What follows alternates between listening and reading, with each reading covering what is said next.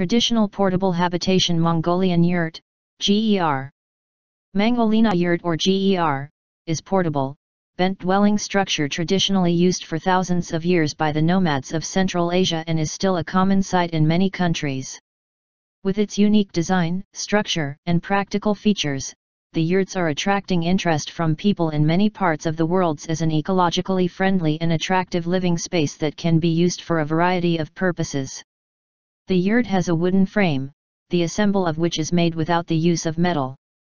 It is iposed from the outside, sometime in 2 layers, felted over which wound tissue that protects the felt from rain and snow. Fabric yurt richly decorated with embroidery and applique. Particularly bright and distinct pattern adorned felt curtain entrance. The doors always face south. This feature allowed the nomadic yurt installation accurately tell time.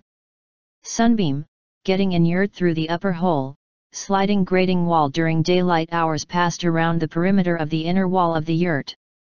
At the location of the solar beam the whole day from sunrise to sunset was divided into 29 time periods corresponding to the vertical frame tent poles. For simplicity timestamp sometimes used the expression when the sun seemed on the bed, sun-lit floor of the yurt, etc. Yurt is easily transported, assembled, and disassembled. The entire operation of disassembling it takes an hour, but in the assembling, maximum 2 hours. Such efficiency during assembling and disassembling is achieved by the fact that all parts of the yurt of any size has a characteristic modular system it worked out and tested by life itself for centuries.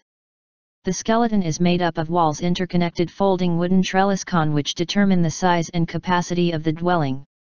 Each grid, part of the common wall, consists of flat strips, overlapping oblique cell and fastened with rawhide thongs.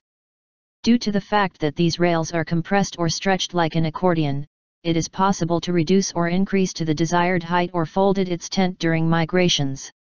However, the outer covering of yurts can have many different designs and decorative elements, some of them very stylish. The interior decoration can be sustained in both the traditional and more familiar to European style. They are used in the construction of campsites, from the most basic to luxurious, built several sets of different celebrations, with separate standing 2-meter wide yurt connect passes etc. As rooms for meetings and business meetings. As separate banquet halls. All products are made by hand, without the use of modern technology. Like us and join us at Extreme Collections for more fun and knowledge.